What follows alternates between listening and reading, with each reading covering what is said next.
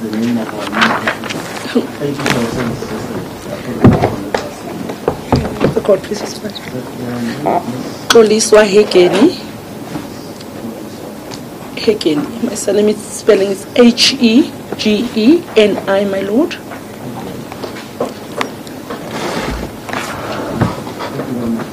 Thank you, my lord.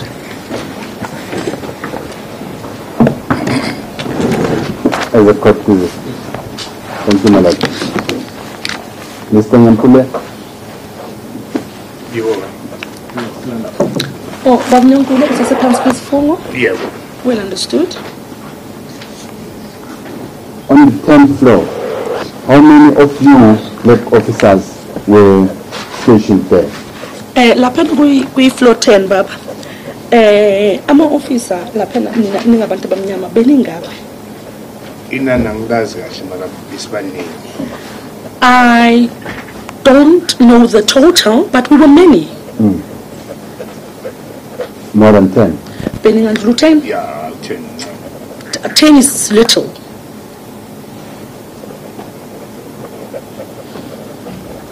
And you all occupied this office opposite Captain Mahoro's office? Nonke benihlala kulelo office lelo ke i-office leli elibhekana ne-office laka Captain Mahoro. Yeah. Correct, so yes? Mahoro or Mahoro? Mahoro, my lord. The answer is yes. The answer is yes, my lord. And who was the highest ranked black officer on that floor? Manje ke ubani bekane rank ephezulu kunani nonke ke ama officer abantu bamnyama? Captain Mahoro. Captain Mahoro.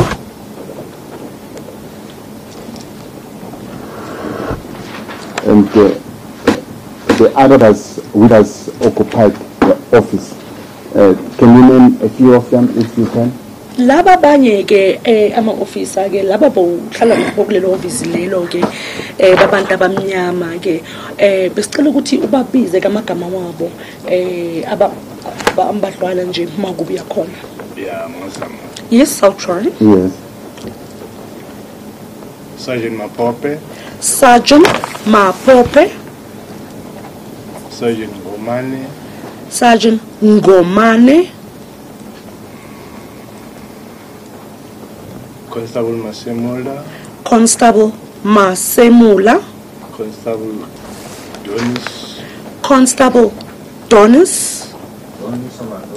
Adonis, no Adonis. Adonis. Adonis, my lord. What was his first name and surname?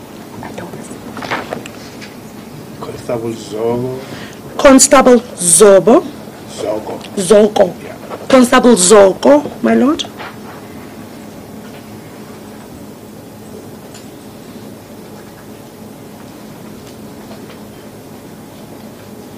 What about Maheta? Maheta, yes. Maheta, yes. Was the constable or sergeant? Angisakhumbuli kahle sokudala kakhulu but ngiyacaba ukuthi ngingasesikhathi bayi constable. I can't remember so well, my lord, but if my memory serves me correct, at that time he was a constable. I'm referring was we passed the inspection in law. You remember? Yeah. Uyena lo bekahambe nathi lapha ku inspection lokho. Yeah, ngiyamkhumbula. Yes, I do remember. Yes, that's him, my lord. Constable Mhlanga. Constable Mhlanga. Constable Matras. Constable Matras.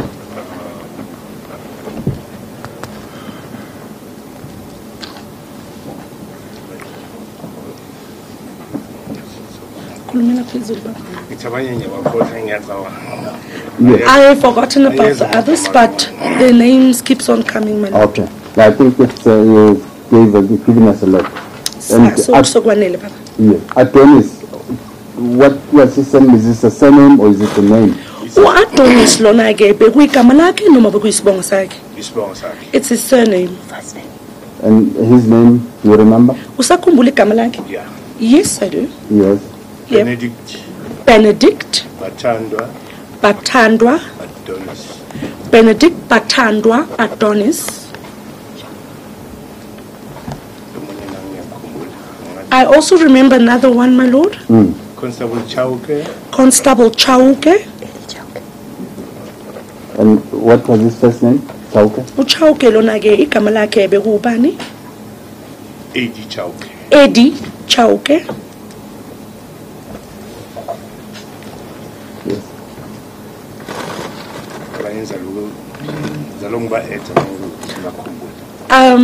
I will add them as along the way when I remember, my lord.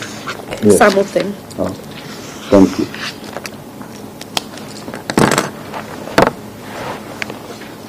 The white officers, did they also occupy an office in numbers, or was it one office per officer?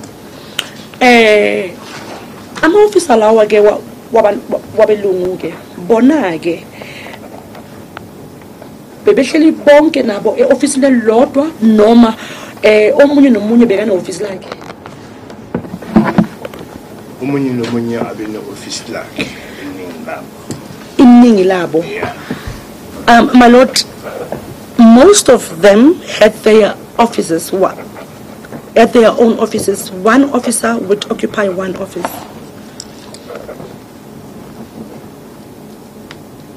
So there were others who shared. Kodwa bebekhona abanye bebeshare. Ingazathi babekhona sisho in fact. It looks like there was, but I'm not so sure, my lord.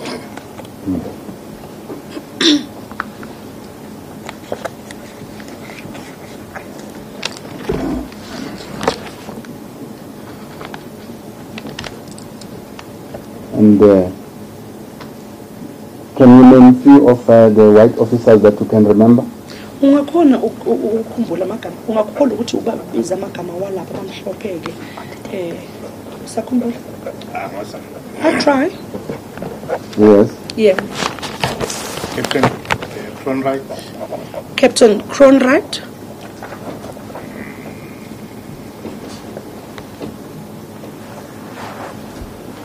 Lieutenant Smith. Lieutenant Smith. Smith 1T. Smith. SMIT. 1T. Smith 1T. SMIT. SMIT. That's correct, my lord. Warrant Officer Bower. Bower. Warrant Officer Bower. Captain van Rensburg. Captain van Rensburg.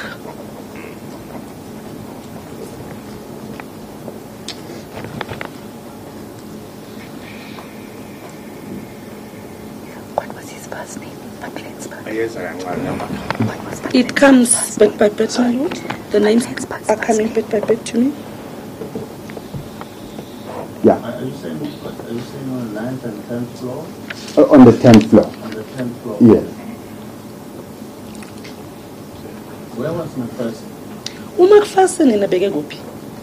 Oh, ngikhohliwe inayi bisinayi phezulu. Oh, I've forgotten about him. We were also with him on the top. No Patos. No. Also, Patos. Sorry. McPherson warrant officer or sergeant or what? uMcPherson warrant officer noma usajeni noma? Warrant officer. Warrant officer. Warrant officer Sili. Warrant officer Sili. Well, you mentioned Patos. Patos. Warrant officer. He's also white. You know, he's a black book. He is black, my lord. Warrant officer Patos. Warrant officer Patos. Yeah, Warrant officer Patos was a black officer, my lord. Warrant officer Nick Dietlefs. Dietlefs. Dietlefs. Yeah, D-E-E-T-L-E-F-S. D-E-E. D-E-E-L-F-S. Dietlefs. D-E-T-L-E-F-S. Yeah. Warrant officer Dietlefs. Lieutenant Fanny Kirk. Lieutenant Fanny Kirk.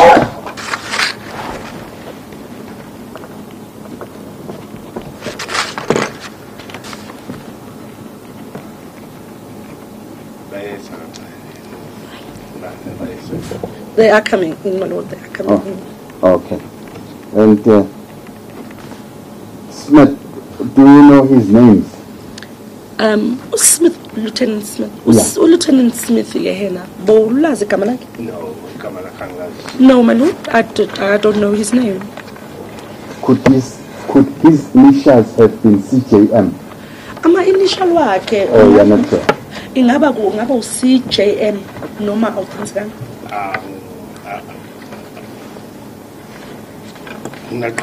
I'm not sure. It could be or not. I'm not sure. Sergeant Smith. And also Sergeant Smith.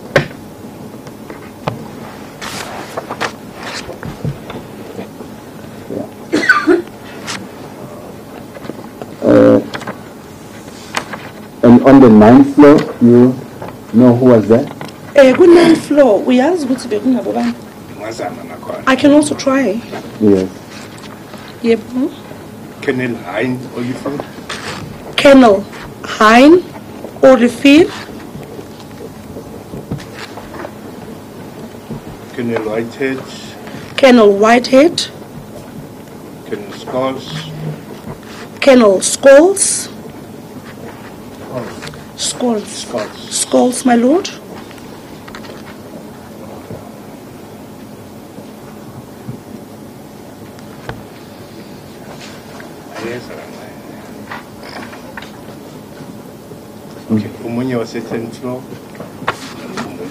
Another one from the 10th floor. I remember him now. Warrant Officer Sheila Brown. Sheila Brown. Warrant Officer Sheila Brown. That's correct, my lord. Was she the only lady? No. There were many of them.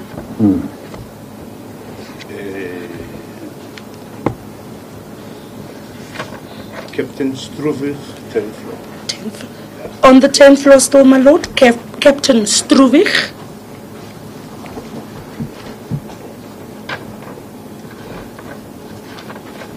Yes.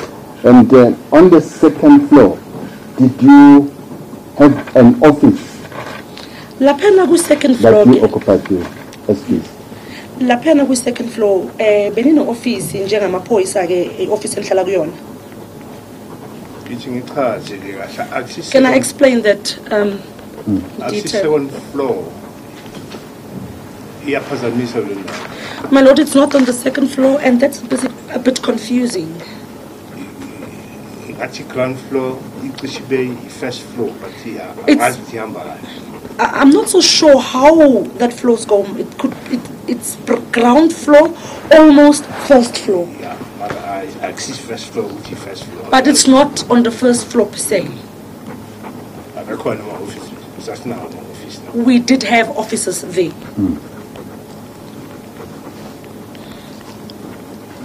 So did you show us that office on anyone for the inspection? Ngenkathi siyile lapha na ku-inspection lokho ke wasibonisa lelo office lelo. I have shown the court the direction in where those offices are situated.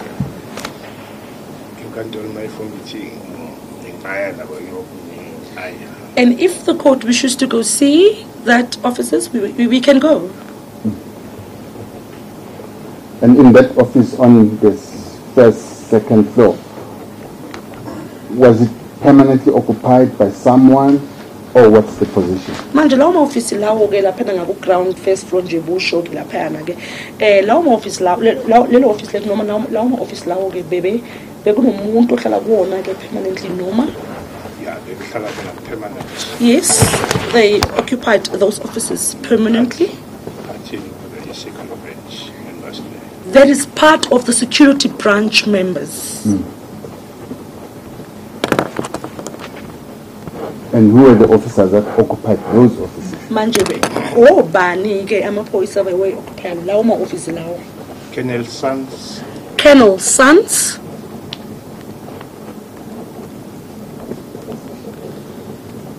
AMS. S-O-N-S. Sons. Captain Dladla. Captain Dladla. Colonel Sanswini group yakhe. Colonel Sons had his own group. I will also start remembering them bit by bit. Constable Herbert. Constable Herbert. And Herbert, 10th floor, what you call Lunga. There's another constable, there's another Herbert on the 10th floor, which was a white person. My lord, not a white person, my lord. No. Interpreter made a mistake. This is the 10th floor, low. You say in Zanzi, you colored. Oh, my lord, can I just correct that? Constable Sons, that was on the ground, first floor, is a colored nationality, and then Constable Sons on the 10th floor is a white person. Herbert. Sorry, my lord, Herbert. Constable Herbert on the first floor was a colored, and Constable Herbert on the 10th floor is a white person. And Lloyd? Lloyd, yena.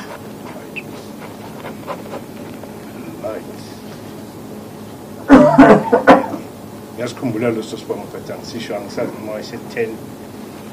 Ingazathi wayese 10 floor. I'm not sure. My lord, I remember that surname, but I assume that he was on the 10th floor, but I am not sure. Yeah. And when we made tea on the 10th floor, did you make tea or coffee for everyone, the officers and your colleagues? Manje ke That ones.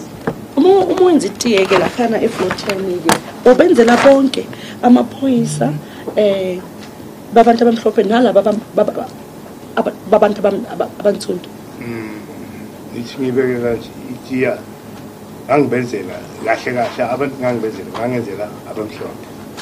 In an actual fact, my lord, the people that I was making tea for was for the white people.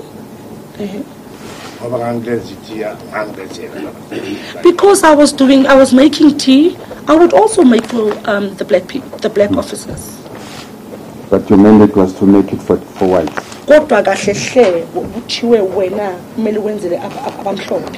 That's correct.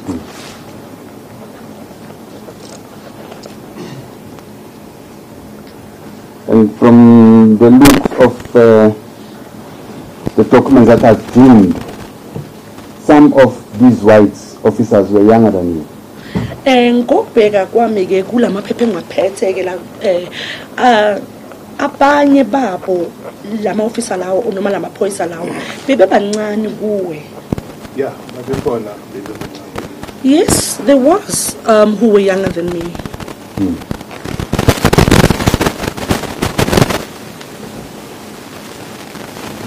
The detainees, when they were interrogated by white only, or also blacks participated in the interrogation? Amadetainee iboshwa makude ba interrogator bekuwa abamhlophe kuphela ba interrogator noma nabamnyama. Ithi ngibeke kanje. Let me put it this way. Abantu bebe interrogator kahle kahle wakungale abamhlophe. The people who were interrogating was the whites.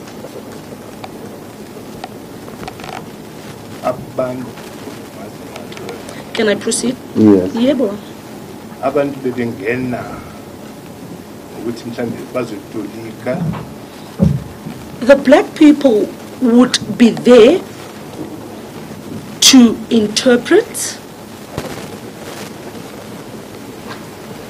Noma bathathe amadetainees mhlambe ufike toilet. Or they would take the detainees, taking them to the toilets. mabengabathathi kwakumsebenzi wabo ukuthi ama-TTs bayifungethwe ukuthathwa ngabantu. It was the duty of the black officers to take the detainees to the toilet if a detainee is requesting to go to a toilet.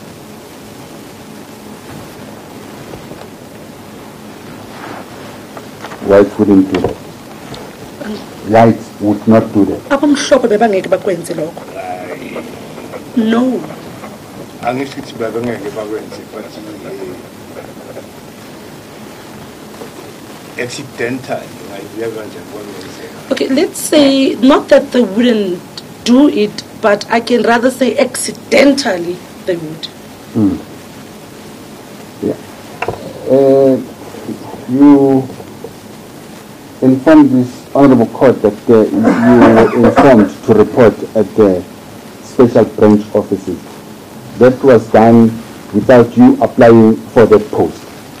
Uyawachazela inkantolo ukuthi wena watshelwa ukuthi kumele hambe manje ureporta lapha kwi special branch kuma special branch lokho kwenzeke wena ungapplyanga nokwapply.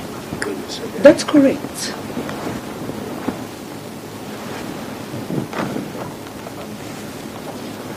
You didn't question it. Azange ukubuzise lokho. Azange ngiquestion ngoba asikhathi ngijoyina ngijoyina isakudala. Kwakuthiwe bazokuthatha bamuse anyway la eSouth Africa. Okay. My lord, I did not question it. I joined the police force at those years long time ago, and I was then told that you can be taken anywhere around the Republic of South Africa.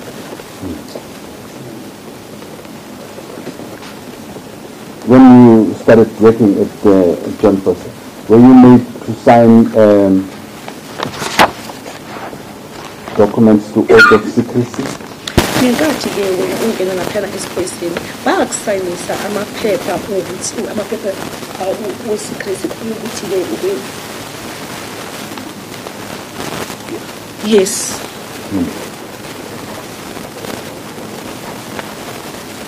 Tell us more about that. Awutshele kabanzi ngalokho. Angeke ngithande kangako ngoba ngasho ngoba amaphepha amaningi ayibhalwe ayengabhalwanga but bewachaza ukuthi yonke into eyenzekayo awukhulumi namuntu phelelayo. My lord, I do not understand exactly what was written because most of the documents were written in Afrikaans. But they would explain it to us. And what I know, what was said was that everything that happens here should stay here.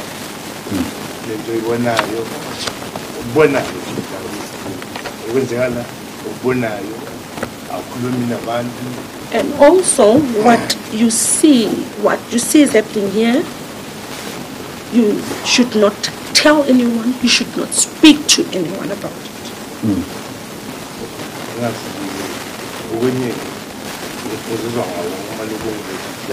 And my lord, and I cannot remember all of it, but I will hear from counsel as counsel is asking me questions.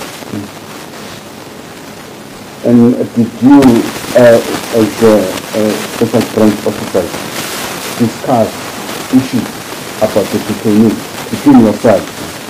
Nina ke laphana nje special branch amaphoyisa we-special branch ke laphana beninokuxoxa nixoxe nabantu ababoshiwe ama-detainees laphana nikhulume nina ngokwenu nje.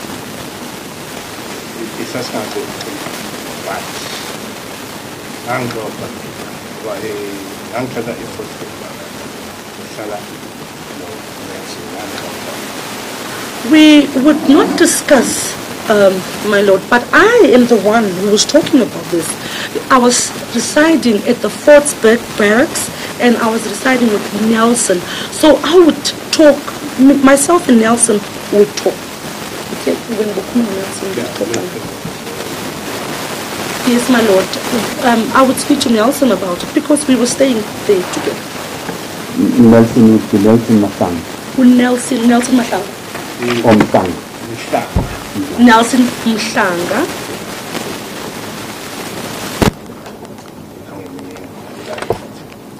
There's another person that I remember, my lord,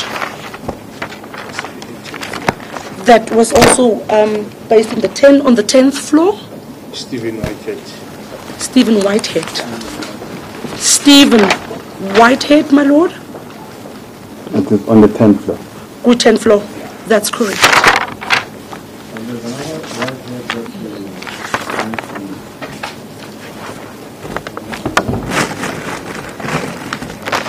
you mentioned the Colonel Whitehead on the 2nd floor. Is the same person or not? Uyawakhuluma ngoKenel Whitehead ke walaphana ke kwi second floor. He's on the 9th floor, my lord. No, you're on the 9th floor. Baba Stephen Whitehead. The one on the 9th floor is the father to Stephen Whitehead. So there are two Whiteheads. Aba Whitehead bebe babili. Yeah. That's correct, my lord. Stephen Whitehead was on the 10th floor. Stephen Whitehead yena beka ku 10. Yeah, the one. The younger one, yes. His father, what was his father's name? Ubaba wakhe ke bekabizwa bani? Kamalake Kalangas, but Whitehead. I do not know his first name, my lord, but he is also a Whitehead. He was on the 9th floor. Yena beka ku 9th floor. Yeah, The- cool. He's cool. He's cool. He was a superior, yes, my lord, on the 9th floor.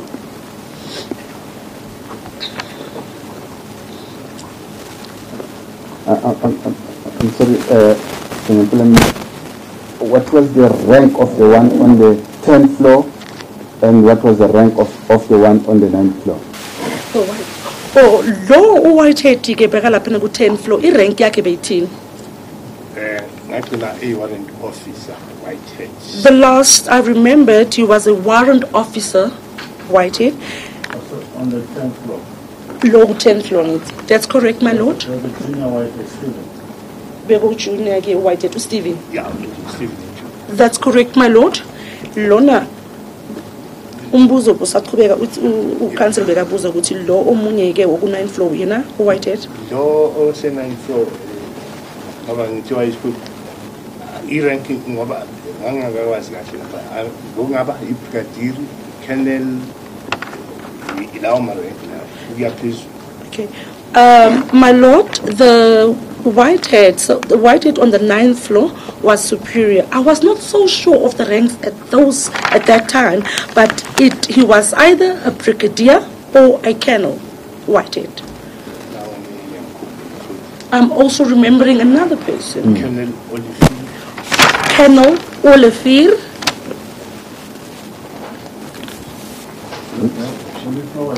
Beka kwepi floor in Olivier Colonel. He was on the 9th floor, my lord.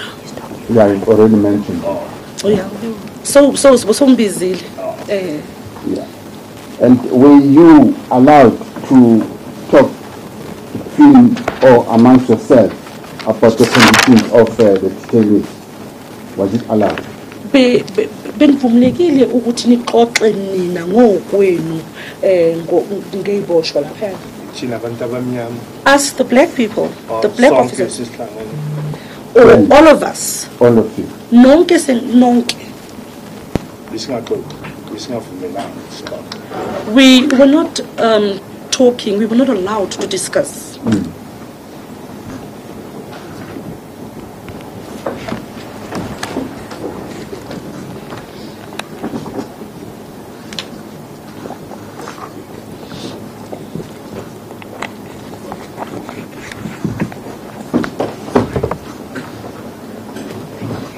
And you told us that at some stage you would knock off at 4 and the detainee cell's door would be ajar because the detainee is not dead as yet. You remember that? Uyakhumbula uye wathi ke ubona ukushayisa ngo4 mase ke iminyango yayiboshwa ke bese zishiwa kanjalo ngoba bebangakabuni. Yes, I do remember saying that.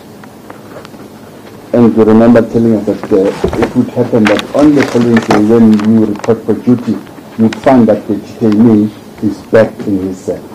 Uyakhumbula uye wathi ke masubuya ngelanga elilandelayo ke uza emsebenzini ke bese uzothola ke isiposho sesibuyile ke sesilapha eselini yakhe. That's correct. Yeah. And you remember that you told us when you took a detainee out of a cell, you completed a register. Uyakhumbula uthi ke masukhipha isiboshwa ke lapha eselini yakhe ke khona ke iphepha olugcwalisayo. Yeah. I remember that very well. Yeah. And I would take it that when you bring back the detainee to his cell, you will complete the register. Ngizokuthatha ukuthi ke usiposho masibuyiswa ke sibuyiswa lapha eselini yakhe ke kumele ke kugcwaliswe elinye iphepha. Ngiyavumela. I agree, that's procedure. Now, if this detainee was not there when you left the previous afternoon, and you find him there in the morning, did somebody complete the register as to when that detainee was brought back to his cell? Manje ke makungenzeka ukuthi ke isiposho sithathiwe ke singakabuyiswa wena uzuchayiseke khona umuntu mhlawumbe bekagcwalisa lelo phepha lelo makube uyalibuyisa le i-detainee yambuyisa lapha emaselini. I-procedure injalo ukuthi kumele agcwalise. That's procedure. The document must be filled.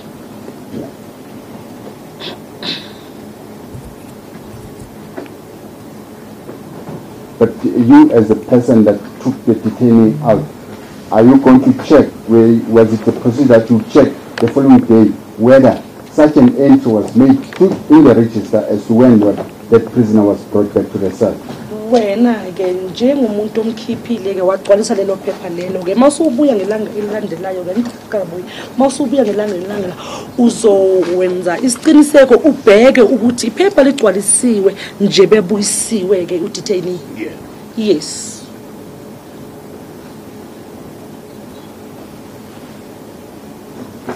So, for instance, if the detainee was brought back at 11 p.m., that officer that brought him back would sign in the register that he brought that detainee at 11 p.m. Asenze umsekelo ke makube ke mhlawumbe ke isiposho siyabuyiswa ke ebusuku ngo-11 ebusuku angithi awusekho leyo ngaleso sikhathi ubuyiswa ngo-11 ebusuku ke lelo phoyisa elimlethile ke lizobe ligcwalisa iphepha elishoyo ukuthi umbuyisile ebusuku ngabo-11.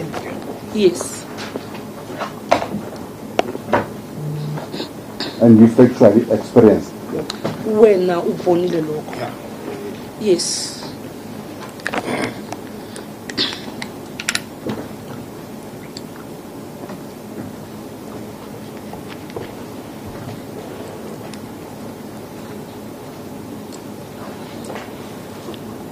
Have you ever noticed in that register now where an entry was made that a detainee was taken out after hours, after he's left? Have you noticed it? Kuleyo ncwadi leyo ke uke wabona mhlawumbe ukuthi i-detainee noma isiboshwa sikhishiwe emva kwesikhathi emva kokuthi wena sohambile emsebenzini.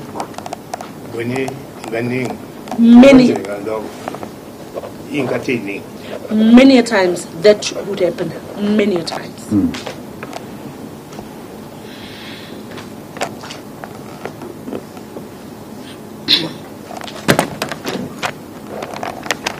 Now, you black officers on the 10th floor, can I call you the escort? Manje ke nina ke amaphoyisa ke wabantu abansundu nginganibiza ukuthi ngama escort. That's all right. Going to call? Yes. Did you all knock off at 4? Nonke benishayisa 4. Most of us would knock off at 4. Can I explain that in detail? Please. Yeah.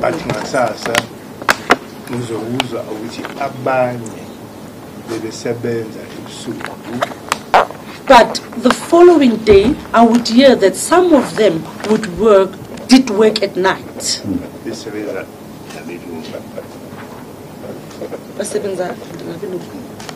Ngithi i-security branch singabantu thina. Yebo. Sishayisa bakhona abangenayo bazibuyela ebelungu ngasikhathi bazibuyela ngaso but ngizokuza ukuthi laba abanye bethu laba bebesebenza nabo abelungu. Nabo This is what would happen, my lord. We as security branch, we would knock off, and then the other whites would come in. Then the following day, I would just hear that some of the black officers were working through the night with the white officers. That's exactly. And were you personally ever asked to work after hours? Wena ngokwakho wena uke wacelwa ukuthi usebenze after hour masucha isibaba uke wacela ukuthi usebenze ama after hours ngingacela if kune operation efuna wonke umuntu efuna so yonke. I can explain that also, my lord. I would be asked if there's an operation that requires everyone.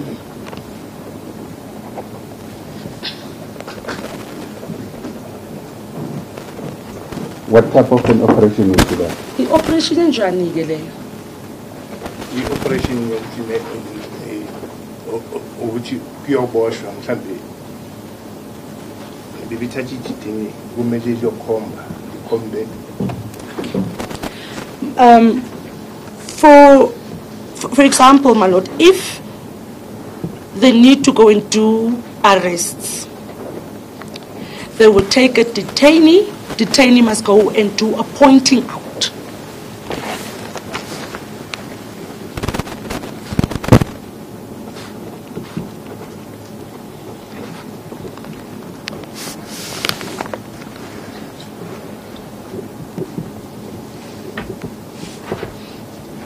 Did that occur frequently or seldom? Lokhu bekwenzeka kaningana noma bengasinto yenzeka njalo. It was not something that was happening. It was happening. It was not something that was happening frequently, my lord, but it was happening.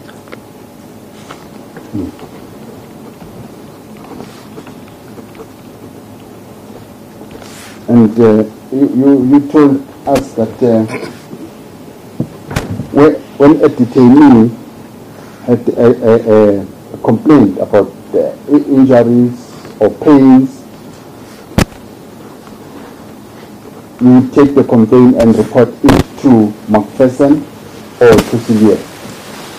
Usitshele ukuthi ke makube ke isiposha sinesikhalazo ke noma sineyinhlungu ke wena ke bowithatha ke leyo complaint leyo ke futhi ke bowuzomtshela ke uMcPherson noma ke uSilisi.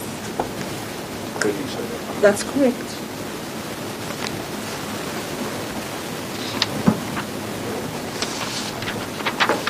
Were you giving any reason why you should do that?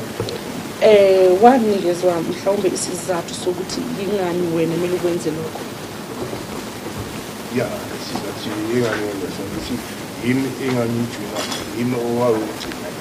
yes, the reason was because I was the most junior. I was the last one there. Yeah. And would you, what would McPherson or Sylvia do with this complaint? Normally. Okay. McPherson ke naye usilila lona ke be no kwenzani ke ngaleyo complaint omnikeze yona. Enjoy i-complaint ka McPherson which ngimuzothatha amise office 10th floor officer. Normally, McPherson would tell me that he would take the complaint to the 10th floor. That is normal.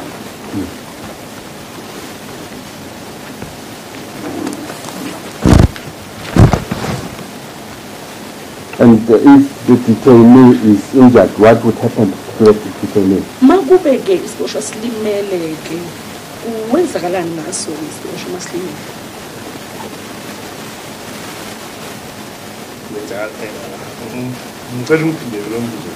Can you please repeat that question for me? Let's say detainee complains to you that he's been assaulted, he's injured. What could happen to the detainee? Asithi ke isiboshwa sikhuluma nawo siyakhala kuwe ke siyacomplain ukuthi nakho ngilimele. Ukwazi ukuthi kwenzakalani ngaye ke nje bekhala kuwe ukuthi khala kumina athi kumele athi kanti ngeza athi thatha ukuthi ethenko ukuthi uzomsala ubona lapho siyaya doctor nomagani njengomuntu mapeseni enziwa ke nalapho mebethulile labo siyaya doctor. If there's a complaint of a detainee that's been injured, I would report that to McPherson, and McPherson would tell me that, okay, he's now going up to the 10th floor and he's going to give that report or that complaint to the officers on the 10th floor. Then the officers on the 10th floor would then decide if detainee would be taken to the doctor or not. And let me ask you this. The doctor, did you have days, normal days on which would come to look at the detainees, or was it called on special occasions? Udokotela ke bekanamalanga wakhe amalanga wakhe azayo njalo ke azobona ke amadetainees alimele noma bekebizwa ebizwa makube khona umuntu omdingayo. Cabanga kwami ngokubona kwami alezi esasebenza bayingezi njalo wayeza le-10 neviki uzayo according to me and the way how I were observing things, my lord, doctor did not come regularly. Did not come regularly, but doctor would come maybe once or maybe once in 1 week or once in 2 weeks time. Can I don't know if I can elaborate further? Yes. Maksud bayabona lokho bayathatha asithethe ngayo bathatha bamuthi dismiss matter yawo into yayeziwa bathatha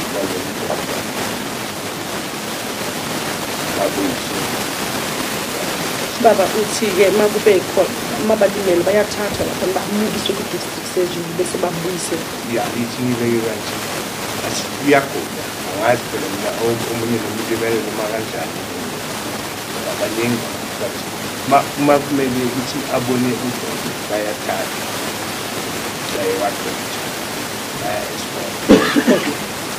my lord, let me put it this way. If one of the detainees or some of the detainees are maybe ill or needs to see the district surgeon, they would take them to the district surgeon and then they would be brought back.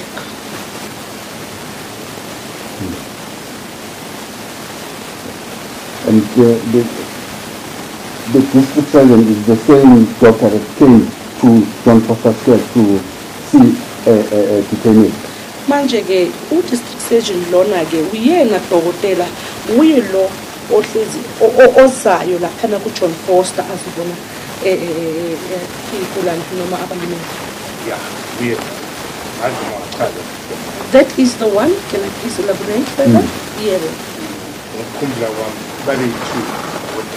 If I remember well, there were 2 doctors. Mm-hmm.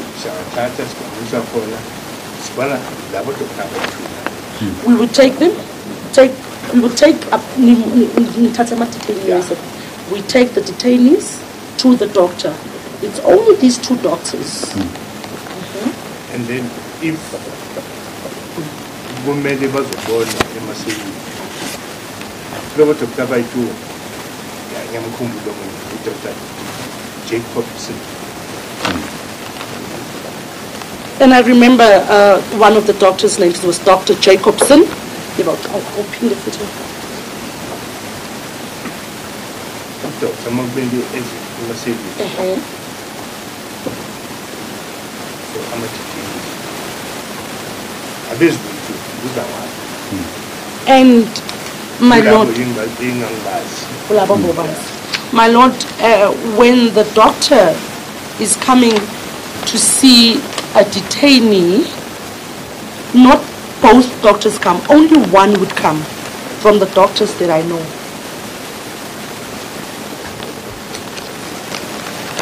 And this would be a schedule. In other words, it's a determined stage that on a Monday or Friday a doctor would come and sit with you. Lokhu bebeyischedule ukuthi udoctor mhlawumbe Monday noma ngeLwesihlanu udoctor uzobe khona. Yes.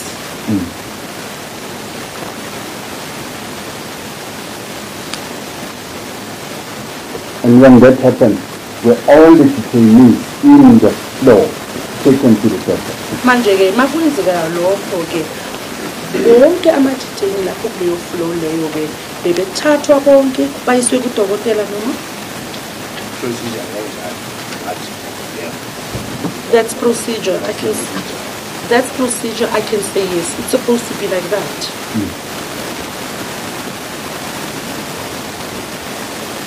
Did it ever happen that an injured detainee was taken to the doctor on these scheduled visits? Kuyekwenzeka mhlawumbe ukuthi-ke i-detainee ekumele iyathathwa-ke yayiswa kudokotela ngelanga lakadokotela. That is something that never happened.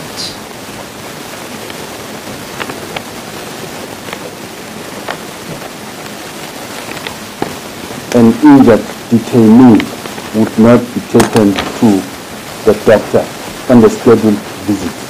I-detainee elimele ngeke ayiswe kudokotela noma kubelanga lakadokotela.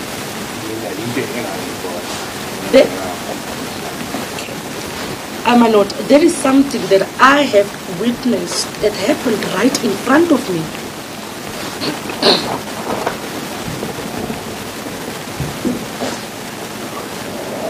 So if I understand you well, those detainees that were taken to the doctor were those that were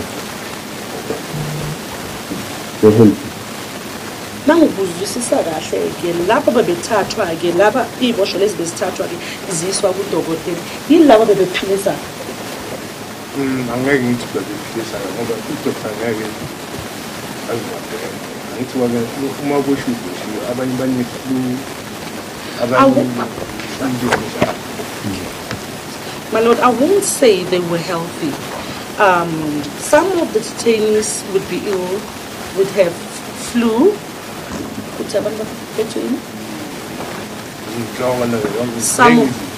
Many things, my lord. Some of them would have headaches. Yeah.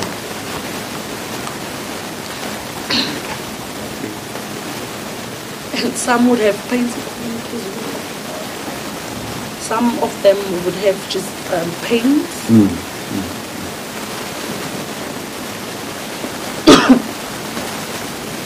And you told us that the cell had two doors, the green and the wooden door.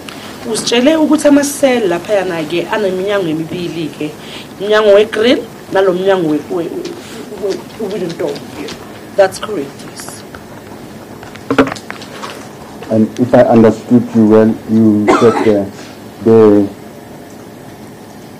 uniformed branch officer would lock the green mangokuzwisisa kahle ke futhi uye wathi ke laba be-uniform branch ke amaphoyisa we-uniform bona ke bebekhiya umnyango lona we-grill. Yep. Yes. And you as an SP officer would lock the same grill with a chain using a padlock. Mese ke wena ke njengephoyisa ke le security branch SP le security branch ke ubusebenzisa ke i-chain ke ufase wona lo mnyango lo we-grill lo sokhiwe so ufasa ke wona nge-padlock. That's correct. And who would lock the wooden door? Umnyango lo weplangwe ke ubani bekekhiya wona? We uniform. You have a carry we come. Carry my wooden door. All right. The same officer, the uniform branch officer, the one who locked the grill door would also lock the wooden door. And he would keep the two keys. Yena ke bese ugcina ke lezo yikiya ezimbili kuyena. Yeah, that's correct. Yes, the keys remains with him. And there were duplicates that were kept in the church office. Manje ke bekunama duplicate ke walezo yikiya lezo bezigcinwa lapha e-church office. Ama duplicate ayigcina e-church office lama duplicate la. Asithi iji mina ngiya yomnyawo we-grill fake. The keys that remains, the duplicate keys that remains in the church office is the key that I am using to lock with the chain, the padlock. That's the key, the duplicate key that stays at the church office. I can explain that. Yeah. Yeah, Baba.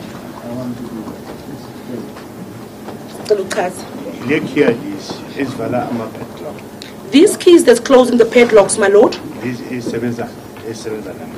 The keys which I am using.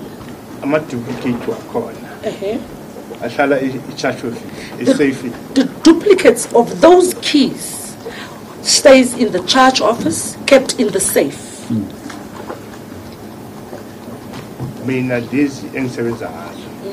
And the ones, the set that I work with. When I am now finished with for the day and I'm now knocking off, I take those keys and I take it to the 10th floor. I then hand those keys over to the 10th floor, at the 10th floor. Goodbye.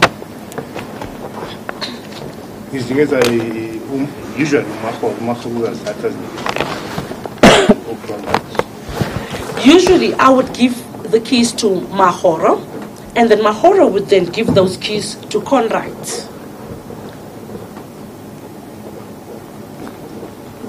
And you will only get the keys the following morning. When I gave mese utola lezo key lezo ngelanga elilandelayo ke ekseni. That's correct.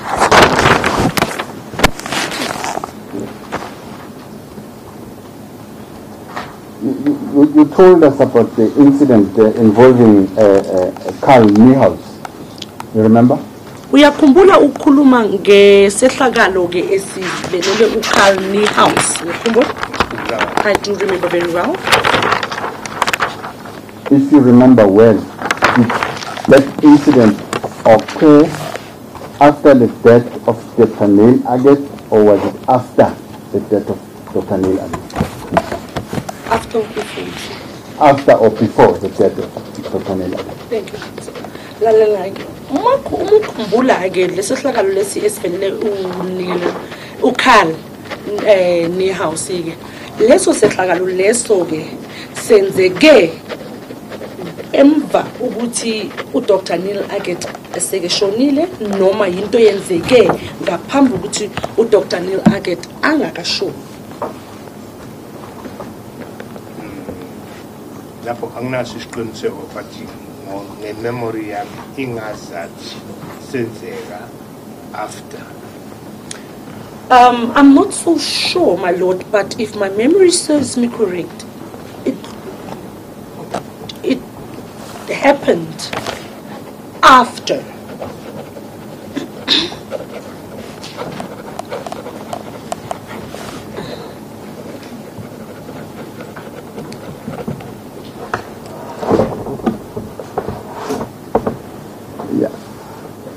What happened to Neil? You said that you found him being taken on a stretcher. What then happened to him?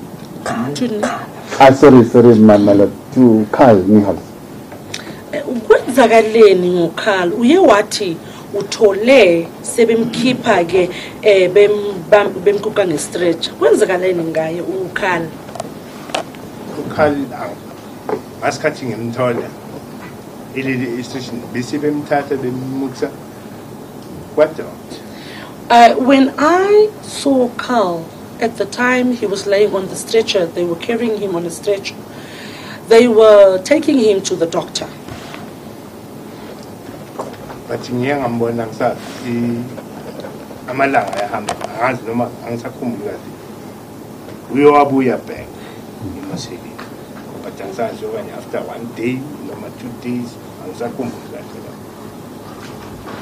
kahle.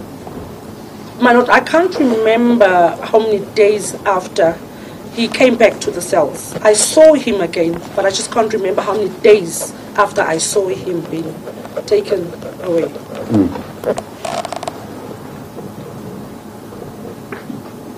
Was it ever said how, okay, did he say what was wrong with him? Baye basho ukuthi yini emphethe? They did not say. They only told you to go and report that he was trying to take his own life. Obakutshele kona. There was, can you please repeat They that for only me? told you that you must go and report at the 10th floor that Carl was trying to take his own life. Obakutshele kona phela bathe kuwena uhambe uyoreporta laphana efloor 10 ngoba uCarl bekafuna ukuthatha impilo yakhe. That's correct. Yeah.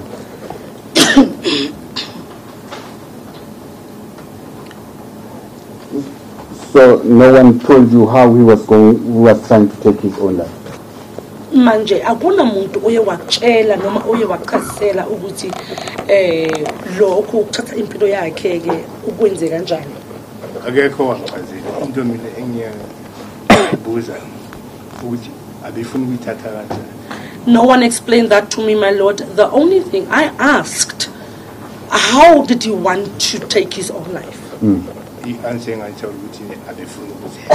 The answer that I got back was he wanted to hang himself.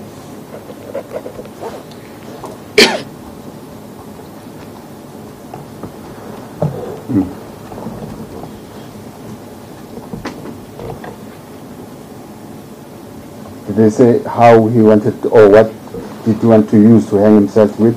Baye basho ukuthi yini ufune ukuzihenga ngani noma yini into bekayisebenzisa ukuze akwazi ukuzilengisa. I also asked that question because I wanted to know, but I did not get an answer.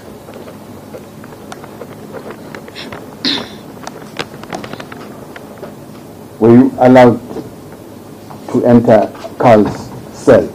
Iscell kaCarl ke yona bonemvumo ukuthi ungene kuyona. Mangayichaza emaseni ngangena ngo amasebe. I can explain that. I was entering in all cells. Yep. Ngaphandle ngabe ngitshelile ukuthi eseli ilithize ungangeni.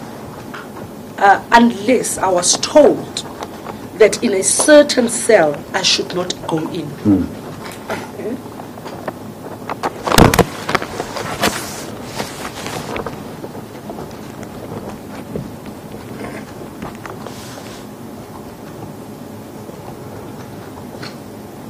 If you have entered Carl's cell, did you see anything that he would have used to take his life?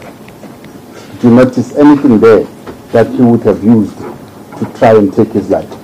Makube ke uye wangena ngaphakathi kwiseli kaKhali ke uzokwazi ukubona noma yini mhlawumbe ayayisebenzisa ukuthi athathe impilo yakhe. Yeah, bengizokubona ukuthi la into abefuna angizazi izinto kwakumele ukuthi zibisemaselini nezinto kungamelanga ukuthi zisemaseli. Yes, if I have entered, my lord, I was going to see that this is what he has used to take his own life, because I knew what was allowed inside a cell and what was not allowed.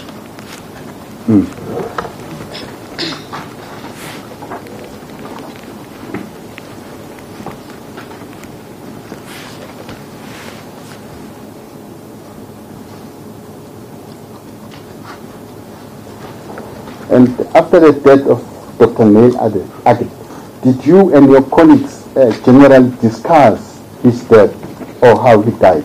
Emva kokuthi kushoneke yena ke uDr Neil Aggett wena nalabo sebenza nabo ke nakhuluma ukuthi nakhuluma ngokushona kwakhe. Azange sikhulume. We never spoke about his death. But mina angibuza kulabantu engisebenza nabo ukuthi uzenge nini kanjani. Lo Wabuza kubantu osebenza nabo. yeah, McPherson ngambuza. But I did ask from the people who I work with, that would be McPherson, my lord. I asked, how did he take his own life? Sili. Also ask Warrant Officer Sili. Sergeant Batose. I asked Sergeant Batose. Akho answer it. I did not get an answer.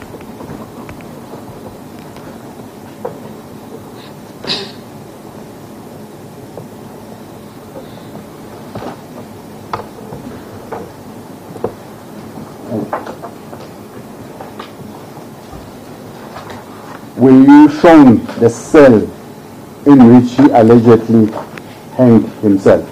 Waboniswa noma watshengiswa isel leyo ekuthiwe uzihenge lapho uzilengise lapho. Into engafuna uyazi ukuthi uzengibise azange ngibonise lo cell. Nesithombe azange sibone. My lord, that is what I wanted to know, but I was never shown the cell. And also the photo. The photo of the scene was also not shown to me. Can I just celebrate there? Yes. Yeah, Baba. The photo is in la esivela esihenge kanje ikhonjiswa manje sekukhulunyiswa abanye uFrank Datin. The photo of the scene where it's depicted that he that's depicted that he has hanged, and the witness is demonstrating, my lord, by touching his neck, his upper neck. I only saw that picture only now recently, and I was shown by Frank Datin. Can I find out, this picture was ever published in the newspapers, correctly? My lord, seemingly yes, in a Sunday Times article at some stage. So I'm saying during the first inquest. Oh, I'm not quite sure, my lord. I will find out from my colleagues. Does anybody know? Never heard it. My lord, not that very well. It's never published. When was the Sunday Times? After the announcement of the reopening? Normally, if I understood well from Miss Jill, is it Miss Jill better? Lord, I understand that the photograph in question was raised by Elizabeth Floyd in her evidence, and and she mentioned that that particular Sunday Times edition was published, we believe, in the late 1990s. And then we are trying to undertake a search of the digital library. Thank you, Madam. And Mr. Nyampule, you yourself knew, or should I ask, did you know Dr.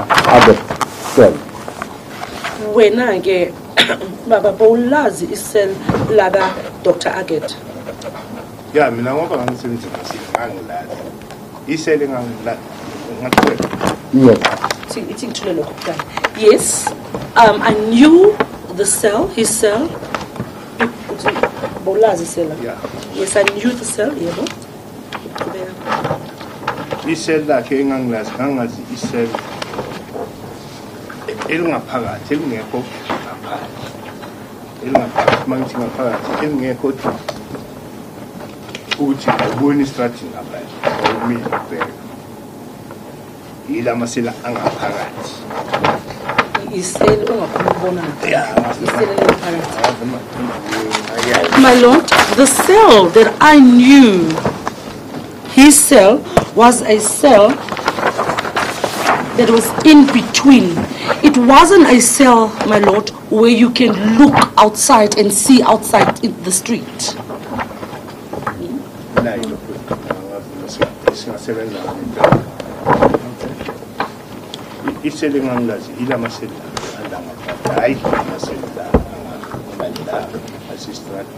That was when the lack of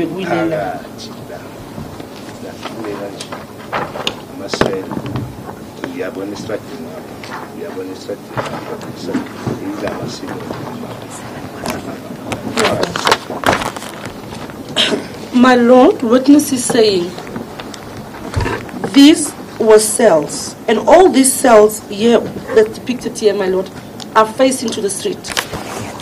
These cells here are cells that were inside, my lord, that cannot look out to the street. There's no view to the street. And Dr. Aggett's cell was one of the cells that was inside, my lord. Yeah, thanks. And you were obviously with us when the court did an inspection in loco at the John Vorster Square. Ukunathi angithi ngenkathi ke inkantolo iphumile lana iyenza inspection in law. Yes. And you saw the cell which Dr. Aggett was allegedly in when he hanged himself. Futhi ke ulibonile ke iseli ke leli uDr. Aggett beke kulona ke nje bekuthiwe uzilengise lapho. I saw it. Was that his cell? Bekuyiseli lakhe lelo. Lelo angeke ngibe 100% ukuthi kuyiseli lakhe. That cell, my lord, I won't be 100% sure that was his cell. Is it one of the street-facing cells or not street-facing? Manje ke lelo cell lelo ke esikhuluma ngalo ke manje bekuyisel lelo ebeli khona ukubhekela ngaphandle estradini noma yebo kuyiseli okwazi ukubanga lelo enilibona lapha no inspection. The cell my lord is one of the cells who you can look out to the street, the one that was shown to us. And that was allegedly cell B209. Leyo ke beku cell B209. Yeah. Yes.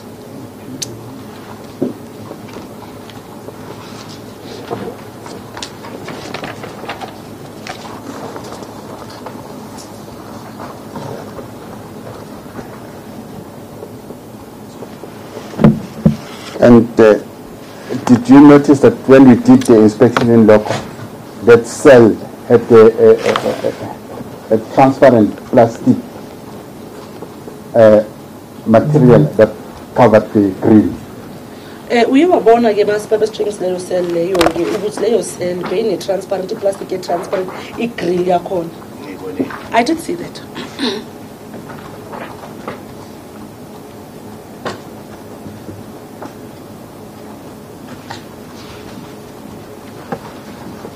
If you may try to remember, if possible, during those days when Dr. Neil Aggett allegedly hanged himself, were those plastic cover there on those grills? Oh, you can't remember. Mawungazama ke ukukhumbula ke ubise nje ingqondo ngaleso sikhathi leso ke ngaleso sikhathi leso ke nje bethiwa uDr Neil wazenga ngaphandle beyikhona ke leyo grill yeplastic lapho. Angisayikhumbuli mina iplastic. I do not remember that plastic. Honestly speaking, I do not remember.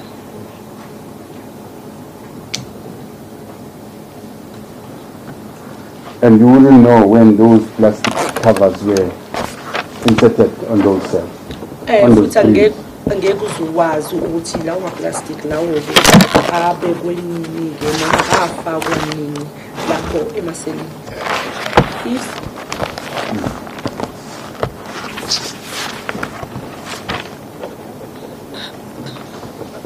And you told us that there was a room in which articles belonging to detainees were kept. Uye wasitshela ukuthi bekune room ke lapho ke izinto noma amaphasela weyiboshwa bezigcinwa khona. Yes. Was there a register of the articles that were kept for a certain detainee in that room? Beyikhona na i-register lapho ebhala phansi yonke into iboshwe mhlawumbe ke mhlawumbe lesiboshwa leso nazi izinto zakhe konke kubhalwe phansi kwi-register leyo. Into engikhumbulayo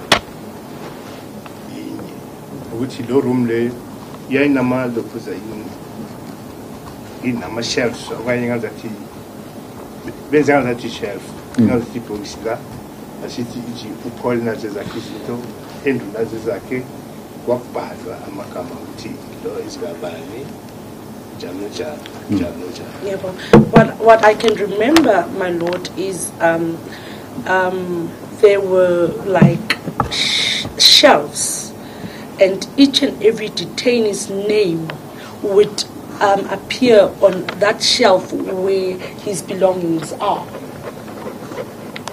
And they look at prison halls. Yeah. Yes.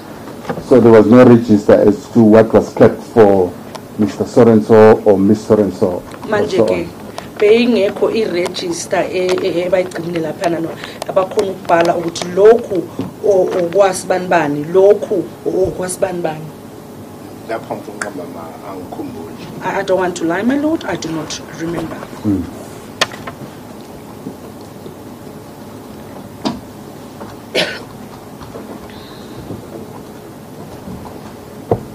When a detainee would be going into that room to take any article there, you told us that he would be accompanied by you and another member. Makubeke lokho shiwe ke adinga ukuthatha okuthizeni ke lapho ke epasilini lakhe ke uyowasichazisela ukuthi bekazokhashwa wena nomunye futhi osebenzisana naye. Correct, so yes. And I took it that you would see that he doesn't take something that is not allowed to be taken into a cell. Futhi ke ngiyacabanga ukuthi ke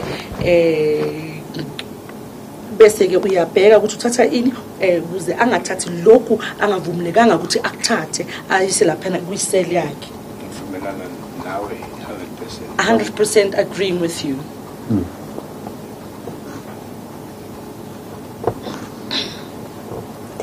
You've seen that kukoi that was said, that resembles the kukoi that was allegedly used by Dr. Neil to hang herself. You saw it? Leyo kukoi, leyo ekuthiwa uDr Neil Aggett yona ayisebenzisile ukuze azilengise ngayo ke. Wayibona?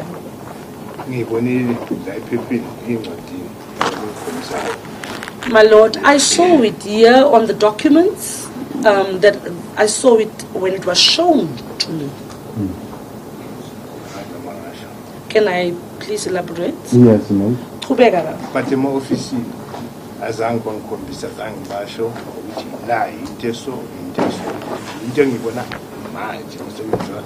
investigation. My Lord, but in the office, I was never shown that this is what Dr. Neil used to hang himself. I was never shown, I was never told about it. I only got to learn about it now, recently, with the investigation. Can I take a tea break? Tea time. A chat for tea. That's one question. And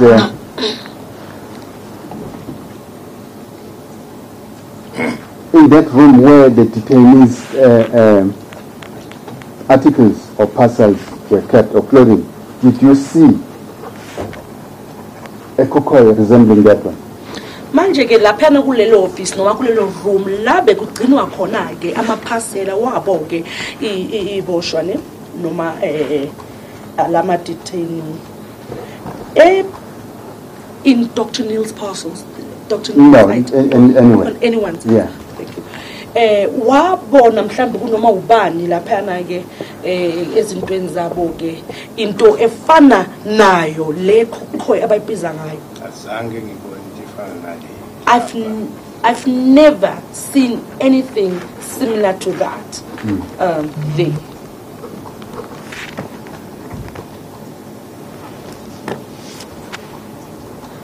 You yourself, would you have allowed Dr. Neil Aggett to have that cloth in his cell?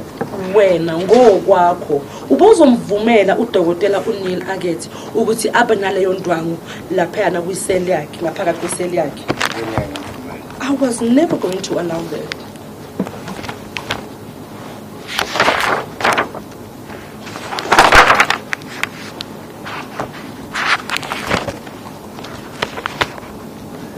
Let's say a detainee insists on taking an article that you feel is not safe for him to have in his cell, but the detainee insists, what would you do?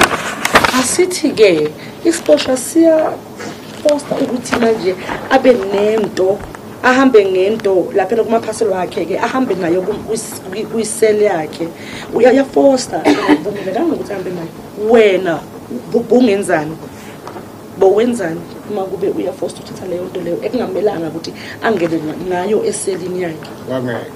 It would never happen.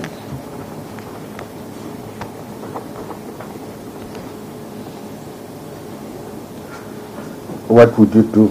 Wena ubuzenzani? I was going to take it.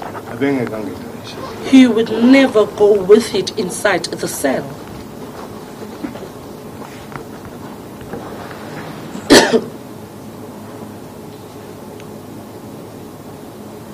But let us see, it's 11:15. That's yes. We'll take it to adjournment. As a court. Otherwise,